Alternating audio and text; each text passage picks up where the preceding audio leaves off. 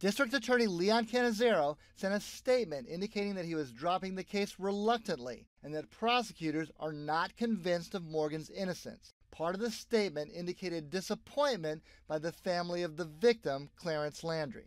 What is most disappointing to me about this entire incident is that as Mrs. Landry lays in bed dying of cancer, the justice for which she worked so hard to obtain is ripped from her fingers and she is helpless to stop it.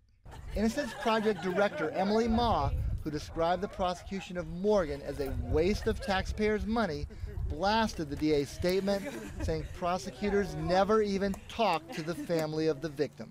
We are the only ones who've been in touch with them, and they are not sorry that Jerome Morgan is out, and they are not sorry that he is not being re-prosecuted. They would like Mr. Cannizzaro to give up saying Jerome Morgan is guilty and actually investigate the case.